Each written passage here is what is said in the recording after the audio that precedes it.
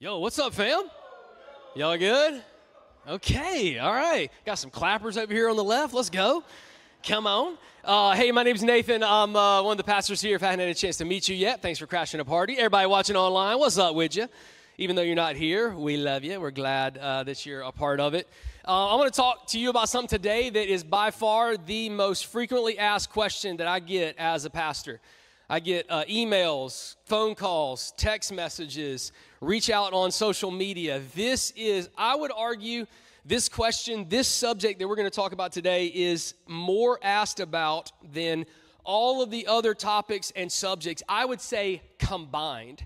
This is what people say, hey, if you could teach me one thing, this is what I would want you to teach me. And I personally believe this is one of the most important things that I can teach you. I've taught on this a few different times, and I've said that before. I've told people, hey, check this out. This is one of the most important things that I can teach you. And I always get calls about that. It's like, well, it should be other things, and like, I'm good with it, man. I think this is so important. What we're going to talk about today in Acts chapter 10 is how you can hear from God.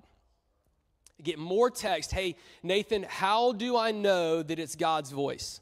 How can I distinguish between God's voice and my mom's voice and culture's voice and all of the other voices? Nathan, I got decisions. How do I know what God wants me to do? How can I know that it's God opening up a door? Which job should I take? Who should I marry? What should I major in? I got a big decision. What house should I move in? Should I take this? Should I do this? How do I know, Nathan, that it's God? Like, teach me how to hear God's voice. So this morning, that's what we're going to talk about. We're going to talk about how to hear God's voice. It'll be an absolute game changer for your life. Like, I don't know if you're interested in that or not. Like, how would you like to know if you had a question or a prayer or a decision or something on your heart and mind that you needed to do, and you're just like, man, I would just love to know God's opinion about it. What if I told you you could know that you could hear God's voice anytime that you wanted to? It's possible. Growing up, my mom came to every sporting event that my brother and I ever did. Home games, away games. We played all kind of sports, soccer, basketball, hockey, baseball, tennis. Like, we did it all, and my mom was always there. Now, my mom and dad are totally different. If you ever met Mama Klein and Big Chief, you know they are absolutely totally different. Big Chief, I've never heard my dad raise his voice his entire life, and it wasn't because I was well behaved. I can promise you that. Like, he's just I've never heard him yell. Like, the most excited my dad will ever get, like, if I was playing baseball and I hit a home run, this is my dad. Yeah. That's it. Like, that's the volume right there. And it was louder than that because I was in the microphone. Like, yeah. Now, Mama Klein, there could be a baseball complex with 9 different fields, and it didn't matter what field she was on, I could hear her. I could pick her voice out. And she didn't let the fact that a lot of times my mom didn't know the rules, she didn't let that stop her from cheering us on.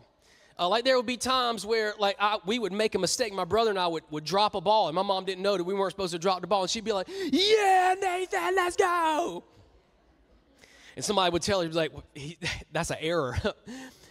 It's okay, Nathan. You'll get it next time. Shake it off. Man, I just loved it. And I could pick, no matter where she was in the stands, I could pick her voice out. Maybe you had a mom like that. Maybe you had a yeller as a mom. But I could pick my mom's voice out no matter where she was, because I had a closeness with her. Like, I knew my mom. I'd heard my mom's voice so often in so many different scenarios. No matter how many other moms were in the room, I could always pick out my mom. And if you're a mom, the same thing works with your kids. Like, if you were to walk downstairs and you had a baby downstairs and there was 10 babies crying, and your baby was crying, moms would know that's my baby. Like, if only one baby was crying, like, you know that's not my baby. You just know their cry. There's this closeness. There's this intimacy that we have. And I'm telling you, you can have that with God. You can have intimacy with God, so much so that when God speaks to you, you can know that it's him. Interested? Like, would you like to know, like, you got a question, you got a prayer, you got a decision? What if you could understand and know the voice of God and have that intimacy with him? Now, what's weird, like some of you, when I say intimacy with God, you're already like, no, brother, no. Like, it's a weird word that we use, because when we think of intimacy, we think of a physical relationship, like it's the absolute closest physical relationship that someone could have between two people. And so I want you to remove that, because you're thinking just like intimacy with God. Whoa, what kind of church is this? What is he talking about? Like, I'm not talking about that. Remove your cultural presuppositions of what you think about intimacy is. And let me just give you this dictionary definition of intimacy. It's this: close, personal, detailed, knowledgeable, loving, and deep. What if those words could describe your relationship with God? Intimate is not just a physical relationship. Intimacy with someone is knowing them and having the depth of relationship, being close, like pursuing them, wanting to know everything about them. That's how you develop intimacy, and you and I can develop that with God. So if you're here today and you've got questions about life, about relationships, about finances, about job, about the overall direction in your life, I would be willing to bet that if you knew that there was an all-knowing, all-being, all-powerful God of the universe that knew every aspect of your life, I bet that you would want to hear from him. That if he spoke to you, that you would want to know what his voice sounded like for when you had those requests and those prayers and you wanted to know the next steps and the direction for your life. And if there was an all-knowing, all-powerful, all-present being, and he knew everything about your life, not only what would happen, but when it would happen, wouldn't you want to know it? I mean, come on, God, like, that's the least you can do. Like, tell me, what's going to happen? How long am I going to have to wait? When is it going to happen? What is it going to look like? All of that is connected to you and my ability to hear and discern the voice of God. So I can't tell you the answer for what you're praying for. All those questions that you've got for God, I can't tell you the answer for those. But through this text, I can show you how your intimacy level with God can get to a depth so that when he speaks, I'm talking about God can say one word to you and you can immediately know that it's him. And you won't have to worry about, is it me? Am I just thinking that? Like, where is that voice coming from? Like, what would lead me in that direction? Like, that's what I'm offering you today. So if you're interested in that, we're going to do Acts chapter 10. You want some clarity? You want to know God's voice and purpose in your life? Acts chapter 10 is where we're going to start today. And I want to introduce you to two different people and talk about the connection and the depth that you can have with God and understanding how to hear his voice. Here's what verse 1 says. At Caesarea, there was a man named Cornelius. That's a cool name. A centurion of what was known as the Italian cohort. A devout man who feared God with all of his household. He gave alms generously to the people and prayed continually to God. About the 9th hour of the day, he saw clearly in a vision an angel of God come in and say to him, Cornelius. Cornelius. All the pregnant moms in here. Cornelius, that'd be a good name for a son if you got one. Coming in hot. Unique name. Here's the first thing I want you to write down is this. First thing you got to understand about intimacy and closeness to God as it pertains to hearing God's voice. You cannot fake intimacy with God. Can't fake it. It's real, it's there, or it's not. Listen to how Cornelius was defined here, the characteristics of his life. In those 3 verses, it says he was a devout man, feared God, gave generously, and prayed continually. Cornelius was able to distinguish the voice of God in his life because he had already established some intimacy with him. He had already established a relationship with him. Here's the words, devout man. So Cornelius was a Jew, so he was following God like they were in the Old Testament. That means that he had the 10 Commandments, he nailed those, did those all the time. Jewish dietary laws. So he only ate certain things because he was following rules with God. He would always doing the right things. Like for Old Testament people, the connection with God was about following the rules and doing what he said. He feared God with all of his household. He embodied that verse in Joshua that said, as for me and my house, we're going to serve the Lord. Hey, my wife, my kids, everybody, we're going to fear God. There's going to be an awe of God. There's going to be a respect from God, and that's how we're going to run our house. He gave alms generously. This was a dude that lived his life open-handed. He said, everything I have is from God, and so I'm going to share those things with people so that they can experience God in a personal way and in their life. And so, man, there's so many countless stories about people that gave generously and lived their life open-handed, and God would speak to them in very clear ways. Close relationship with God connected to that generosity. And then finally, it says he prayed continually. Kind of basic, right? You're never going to have a close relationship with somebody that you never talk to. If you don't text them, if you don't call them, if you don't meet up with them, if you don't talk to them frequently, like you're never going to develop the depth. And so Cornelius was a guy that prayed continually to God, talking to him constantly. Sometimes as Christians, man, we can get into this mindset that we only want to talk to God when we're in a jam. That like when our back's up against the wall, then we're like ringing the bell. Now, Cornelius, every day, ups and downs, it didn't matter. Every day, he was praying continuously, keeping the line of communication up with God. And in verse 4, here's the game changer. Here's the verse, man, that if you don't think that you want this, verse 4 sticks out. He says, God says one word to him. God says his name, Cornelius. And he stared at him in terror and said, "What is it, Lord?" And the Lord said to him, "Your prayers and your alms have ascended as a memorial before God." God spoke one word to Cornelius, and Cornelius was so close to God, he immediately knew who he was talking to. Man, how great does that sound? Because there's times where we hear voices and we're like, God, is that God's voice? Is it my voice? Like, how can I tell? This guy was so close to God that God just said his name. And he immediately looked up and said, "Hey, Lord, I know that's you. Like, we've talked enough. I know your voice." And so he immediately, all right, so this is an important conversation. God is getting ready to speak to me and give me some instructions. He knew God intimately. Verse 5 says like this, and now here's his instructions. Here's what I want to share with you. Here's what I want to tell you. Now, send some men to Joppa and bring one Simon, who is called Peter. He's lodging with one Simon, a tanner, whose house is by the sea. When the angel who spoke to him had departed, he called two of his servants and a devout soldier from among them who attended him, and having related everything to them, he sent them to Joppa. Now, there's some names in this that's confusing, and I actually think it's on purpose, because there's going to be many times in your life where God speaks to you and it's very confusing. It doesn't make sense, and you're going to have to learn. That's part of the discernment process when God speaks to you.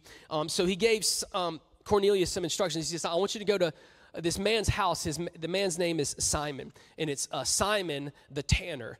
And Cornelius is like, "Simon Tanner, is that his last name?" He's like, "No, Tanner's not his last name. He's a tanner. He works with leather." And so that Simon the tanner, but there's going to be another dude there that's named Simon. Not the same Simon Tanner. This guy's name is Simon, but here's the kicker. They call him Peter. So side note, this might be you, and if it's you, you're going to be offended. That's fine. We're equal opportunity. We'll offend everybody if you stay here long enough. But there are some moms that like to do this. They like to give their kid a first name and a middle name, but they're going to call the kid by the middle name, even though it's not their first name. And this is what Cornelius is like, yeah, the guy's name is Simon, but everybody calls him Peter. They're like, well, why did his mom call him Simon Peter, but they're going to call him Peter? Why didn't he just call him by his first name if that's what his first name's going to be? And God's like, I know, right? Those moms are weird. I don't know what's going on, man. That's why I have to clarify it. It's Simon Peter, but everybody calls him Peter. His name's not really Simon. It's a two Simon. Simon's house, who's a tanner who lives by the ocean, which means he should be a fisherman, but he's a tanner. Simon number one. Go to his house. Find Simon number two, whose name is not Simon. It's Peter. Ask for Peter. That's where you're going. None of it made sense. You got it? And Cornelius just looks at God and says, got it. Yep, I will do exactly that. So he says, I want you to go to Simon's house. And now God has set up the story. And so now the next verse, God switches the narrative. He says, all right, so now that I've told you about Simon Peter, whose name is Simon, we call him Peter, I need to tell you about Peter. So verse 9 says this, the next day, as they were on their journey and approaching the city, Peter went up on the housetop about the 6th hour to pray. Peter, who's Simon, but he's Peter. And he became hungry and wanted something to eat. But while they were preparing it, he fell into a trance and saw the heavens open. You ever been so hungry like you get delusional? Like some of you get hangry. Like some of you just start to space out and like crawl into a ball and rock back and forth. Like Peter's having one of these episodes. He fell into a trance and saw the heavens open and something like a great sheet descending, being let down by its four corners upon the earth. In it were all kinds of animals and reptiles and birds of the air. And there came a voice to him, "Rise, Peter, kill and eat." But Peter said, "By no means, Lord, for I've never eaten anything that is common or unclean." And the voice came to him again a second time, "What God has made clean, do not call common." This happened 3 times, and the thing was taken up at once into heaven. See, once you have the ability to recognize that God is speaking to you, that's only half the battle. Because once you know that it's God speaking, you still have to listen and do what he says. Cornelius hears God's voice and immediately says, "Yes, Lord, I'll do it." Peter hears God's voice, immediately recognizes that it's God's voice, and tells God no. "Rise, Peter, stand up, kill this food, and you can eat it." Cornelius says, "Yes, Lord."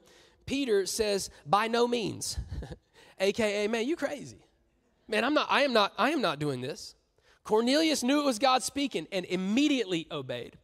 See, the reality is for some of us, we don't have an intimacy problem. It's not that we don't recognize God's voice. We just don't do what he says. It's not an intimacy problem. It's an obedience problem. We ask God a question and have a prayer, and God gives us a direct answer, and we're like, I don't like that answer. Let me pray again. Let me pretend like I didn't hear you say that. And then we're praying, and people are like, well, did God not answer? He's like, yeah, no, he's not answering. Like, I can't hear. I don't know. Like, I've been asking. I've been praying, and God's like, I'm speaking to you. Like, you're not listening. Like, listen to me and do what I say, right? And that's how we get with God sometimes. And we will trick ourselves into thinking God's not speaking and God's not listening. And no, God's like, nah, I've told you 1,000 times. You just don't want to do it. And you keep praying thinking I'm going to change my mind. I'm God. I don't need to change my mind. I wasn't wrong the first time. Peter, 3 different times, God tells him to do something, and Peter's like, nah, I don't know about that. Nah, man, that really doesn't make sense. Second thing I want you to write down, intimacy is more than just following the rules. Intimacy is more than just following the rules. It's more than just jump through hoops. Now, this dream is very important. I need to unpack this dream for us because Acts chapter 10, if it weren't for Acts chapter 10, there would be no Christian churches in the state of North Carolina. You need to understand about this because before Acts chapter 10, no Christians were allowed to eat pork. It was unclean. Can you imagine if like there was a rule, if the Pope of North Carolina just decided that, Christian churches can't eat pork anymore? I'd quit. I wouldn't be a pastor anymore. I'd be like, well, I'm out. I'm out. I don't want to do this anymore. No, this is the moment where like there were certain foods that were unclean that people couldn't eat if they wanted to have a relationship with God. And Peter knows those rules. And he's like, nah, God, I need to do the right thing. I need rules and regulations so that I can get to you and be close to you. And God speaks to Peter in a dream, and it's like a picnic blanket is ascending from the sky. And it's filled with all of these animals that Peter, come on now, you know Peter always wanted to taste what bacon tasted like. But he was like, I'm not going to do it because I'm following God. And God looks at him and says, hey, that pig right there, it's yours. Look, bacon and pork chops and pulled pork and pork rinds, and it's all yours. And if I were Peter, I'd be like, praise God. Praise God. But Peter's like, no, I can't do that, man. Because Peter was fixated on the rules. And rules is not what gets you close to God. Jesus blew all that up. Jesus decided that we didn't need a priest. We don't need a middleman to get us to God. Now, because of Jesus' sacrifice on the cross, we have direct access to God now. In fact, the Bible says you can't even get to God unless you go through his son Jesus. And so Peter is convinced, the only reason I can get close to God is if I do enough and say enough and give enough and go enough and follow all the rules. And God's like, nah, man, intimacy with God comes through a relationship, and that relationship comes through Jesus. So forget the rules, pursue the man. Relationship with Jesus, getting closer to him. Now notice what God asked both of the men to do. Cornelius, go out, and I want you to hang out with this Jewish guy named Peter. And then he looks at Peter, and he says, now I want you to rise up, and I want you to eat these things that you know you're not supposed to do. None of it makes sense at all. And again, man, if you don't understand that a relationship with Jesus is freeing you from those rules and giving you freedom in Christ, then, man, you don't have a relationship with God. You don't have intimacy with him without Jesus. Verse 17, here's how the passage closed. Now, while Peter was inwardly perplexed as to what this vision that he had seen might mean, behold, the men who were sent by Cornelius, having made inquiry for Simon's house, stood at the gate and called out to ask whether Simon, who was called Peter, was lodging there. And while Peter was pondering the vision, the Spirit said to him, behold, 3 men are looking for you. It's like the very first Ring doorbell. They're just outside, and the Holy Spirit says, ding, 3 men are outside. Look at the screen. Rise. That's just how I read the Bible. Rise and go down. It's wild. Rise and go down and accompany them without hesitation, for I have sent them. And Peter went down to the men and said, I am the one whom you are looking for. What is the reason for your coming? And they said, Cornelius, a centurion, an upright and God-fearing man who is well spoken of by the whole Jewish nation, was directed by a holy angel to send for you to come to this house and to hear what you have to say. So Peter invited them in to be his guests. The next day he rose and went away with him, and some of his brothers from Joppa accompanied him. Third thing that I want you to get is this intimacy and a closeness with God. The ability to hear God's voice is an ongoing process. It's not a one-time event. Now think about Peter here. Peter, this is the same Peter in the Gospels that was like Jesus' top 3. Jesus not supposed to have favorites. He had favorites. Peter, James, and John. He's up on the Mount of Transfiguration with Peter, James, and John. He's praying in the garden with Peter, James, and John. Peter's the one that walks on water, really close. Peter's the one that denies Jesus, but after Jesus' resurrection, Jesus looks at Peter and said, it's on this rock. Peter, I'm going to start my church on you. This is Jesus' boy. So you would think they were really close, but just years later, Peter was already at a point where Jesus was speaking to him, and Peter was like, now say what now? I don't know about. You would think they had been through so much in the past that anytime that God spoke to Peter, Peter would be like, yep, I got it. But that's not how it works. You got to stay at it. It's not just a one-time decision. It's just like friendship. We could have been friends 5 years ago, but if I don't continue to develop the relationship, then eventually we're going to go our separate ways. You're going to change so much. You're just going to be totally different. And I'm not going to have that connection with you anymore. And it's the same thing with you and God. I don't know if you consider yourself like right now, if this is a dry season. I get that from people. I mean, Nathan, I just feel like I'm in a dry season. Well, the intimacy dried up. There's not a closeness and a connection. Well, I used to hear God, and I used to feel God, and I used to be really close with God. Well, I can tell you what happened. The intimacy fell off. The closeness, the connection, the desire, the pursuit fell off. God didn't move. You did. Come back to it. It's an ongoing process. You and I never arrive. There'll never be a point where you don't have to pursue God anymore, that you're here and you've arrived and you've made it to the top. That'll never happen. Even with Peter, he had to continue. It says he was sitting there perplexed, like in his room, like, was that God? What did he say? What was all of that? Man, I wonder, birds, reptiles, pigs, all these animals, what's going on here? Continued, had to seek it, had to seek the Lord. That's going to be a part of our process as well. Fourth thing, write this down. Intimacy involves trust. Your connection with God, your ability to hear God's voice is always going to involve trust. I think it's really interesting that both of these men were told something that they didn't understand.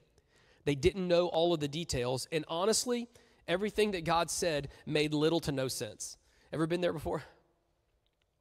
Ever been praying and asking God, and you feel like you hear an answer, and like the answer is like, there's a sheet that drops down from heaven with bacon on it, and there you go. Like, oh, good, God, thank you. Like, can you send somebody to interpret that dream? Like, what's going on here? It doesn't make sense. It didn't make sense for Cornelius. Go to this guy's house and just wait there. Who's the guy? Man, just go. Just go. He's staying at somebody else's house. All the details that you're telling me, what does that have to do with anything? Dude, just go. There's going to reach a point in your life where you're listening to God, and in order to do what he says, you're going to have to trust him. You're just going to have to trust, hey, man, what he's saying is right. He knows what he's talking about. He's got a plan. He's got a purpose in all of it, so I'm actually going to trust him with it. And then at the last part of the story, he begins to bring it all together. Peter had no idea why he was having this dream. Cornelius had no idea why he was going to this house. And then all of a sudden, it dawns on them, God brought Peter to talk to Cornelius so that Peter could tell him about Jesus. And Cornelius needed to know about Jesus, and the guy that God wanted to use was Peter, and so he orchestrated it all together. Do you know that's how God works in your life too? There are divine opportunities that God will put in your path. And man, this makes me really nervous. But I don't even want to think about the opportunities that I've missed, that God put somebody right in front of me that was ready to have their life radically changed by Jesus. And God was like, all right, Nathan, here you go. I'm going to set it up. You spike it down. And I didn't know that it was God speaking to me. And I might have missed an opportunity for someone's life to be changed because I wasn't paying attention, because I didn't know that it was God speaking. And God does that all the time with your life and my life. Man, he's waiting on us. Hey, I want to involve you in the process. You're going to be a part of life change through Jesus. People far from God coming into a relationship with him. And some days you're Cornelius, and some days you're going to be Peter, and both of them have to listen. And God can bring it all together. And then for us, it's this moment where it's like, wow. So this is what God was doing. And sometimes that involves listening to God and doing what he says and trusting God. It doesn't make sense. I don't know why I'm going here. I don't know why I'm giving this. I don't know why I'm doing it. I'm just going to have to trust you. And you'll only get trust when you get intimacy. I mean, think about your closest relationships, times in your life where the intimacy left. It started with breaking trust. Man, if someone breaks your trust, that's the first thing that leaves is intimacy, the closeness that you have with them. All of a sudden, you want to keep them at arm's distance. You don't believe anything that they have to say. Like, you're skeptical about everything. But with intimacy with God comes this level of trust that no matter what God says, you're like, he's got to be right. He's never been wrong. He's never let me down. Like, I've never done what God told me to do and got on the other end of it and regretted it. Now, there's been plenty of times in my life where I did what I wanted to do and got to the very end and thought that was the wrong thing to do. I should have listened to God, but I didn't. Learned the hard way. But never was a time where I felt like God was telling me to do something and I did it, and I got on the back end and be like, well, that wasn't what I thought it was going to be, or that wasn't worth it. It's never happened.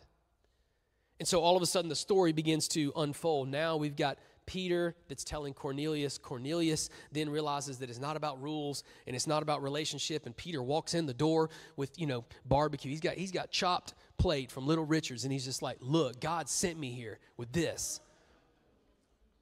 This is what we're doing now. This is awesome. Welcome to the family.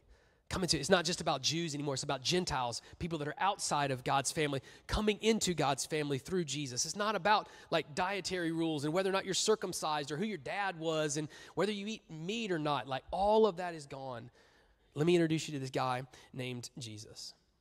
Last thing for you to jot down is this. Here's the challenging part. Put a little urgency in us right now. Intimacy doesn't happen overnight. You cannot develop it. You cannot cram spirituality. Look, I'm a procrastinator. I did some of my best work in school waiting until the last minute. Made plenty of A's on paper writing it the night before. Stayed up all night long studying for tests. Aced it. There's just something like I'm a thrive under pressure guy. You can't do that with God. You can't wait to develop a relationship with God when everything hits the fan. You can't wait until everything falls apart to then begin to initiate this conversation with him. And when you think about it, that's how a lot of people are. Man, when we're ready to break the glass and pull the fire alarm down, we're like, I should probably talk to God. Might be a good time to ring him. And then, think about that. Think about how awkward that is. When you don't have a relationship with someone, but you need something from them. I had a friend of mine that I haven't talked to probably in 5 or 6 years. He used to live here in Winston, and he moved to Texas, and he just called me out of the blue the other day, and 5 or 6 years, and his name pops up, and I'm just like, okay, well, part of me was like, okay, this might be an emergency, so let me pick this up. And he just picked it up. He's like, hey, man, how's it going? I just wanted to reach out to you and connect again. I was like, oh, great. Awesome, man. How are you? And he was asking about the family, and he was asking about the church, and it was just a great conversation. I was like, man, this is fantastic. And then he said, hey, just heads up, I recently got a new job. And I work for an insurance agency. Oh, okay. And I just figured you'd be the type of guy that would be interested in life insurance. I don't know if that was a fat joke or what. Like, I was just like, why do you think I need life insurance, man? And it was so weird because I was like, oh, so that's the reason you called. It wasn't because you cared about my family or you wanted to catch up or you wanted to know what was going on in the church. Like, you're a salesman. It's like, this is kind of awkward. And the reality is we can get like that with God sometimes. It's been so long since we've reached out to him. We're like, hey, God, how are you? Boy, that sunrise sure was beautiful this morning. So, don't know if you noticed, but I'm kind of having a bit of a crisis down here. Just wanted to see if you could help. That's not a relationship. That's not what God desires. Like, he desires intimacy, the connection, not to hear your voice when everything goes wrong, but you can't cram it. You can't wait for that moment. And so I don't know where you're at right now. Maybe you're like really high on cloud 9 and your relationship with Jesus is thriving and you're just like, man, this is really good. Like I'm tracking with you. I can amen all 5 of those points. Maybe you're on the opposite end and you're like you hear these 5 points and you're just like, man, I am way off. I wouldn't know God's voice if he stood up on the stage and said my name right now. I wouldn't know that it was him. I would still doubt. Either way, all of us have the same next step. Pursue it now. Pursue the intimacy now. Develop the closeness and strengthen and deepen the relationship now. You can do that. You can have that. And my hope and goal is just like with Cornelius, one day God can say one word to you and you will immediately know that it's him. And when he speaks, just like Cornelius, you will be immediately obedient to that because you've developed the trust with him. And you understand that it's not about rules, it's about a relationship with Jesus. And because of that, I can have direct access to God. And that radically changes everything about your life. The process precedes the product.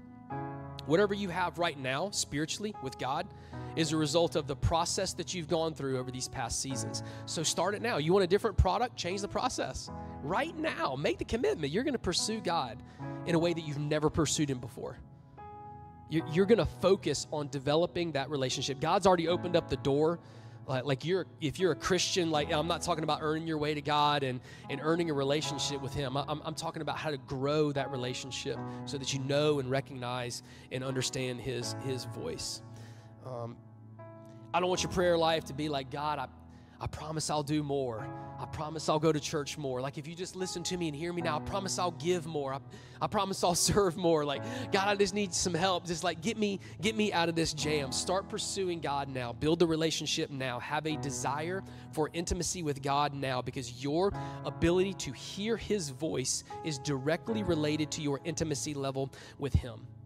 And understanding how to hear God's voice will answer every question that you have about every area of your life. I'm telling you, it's a game changer. Maybe one of the most important things that I can teach you how to do as a follower of Jesus. God, help us right now to hear your voice, to search your word, to develop the relationship with you, to put in the hard work now,